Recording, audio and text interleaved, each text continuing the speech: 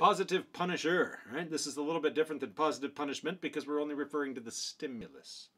So a positive punisher is a stimulus that is applied, right, that reduces a behavior. So this little rubber band, right, if you remember the positive punishment video, that process right there, the whole process is positive punishment. That little feeling I get when I drop that thing, that's the punisher. So we're talking about the stimulus. Positive punisher. I know it sounds a little weird, folks, to add something aversive, pain maybe, and call it positive. It's because you're still thinking about moral value in the word positive. Think mathematics. Something was added. Pain.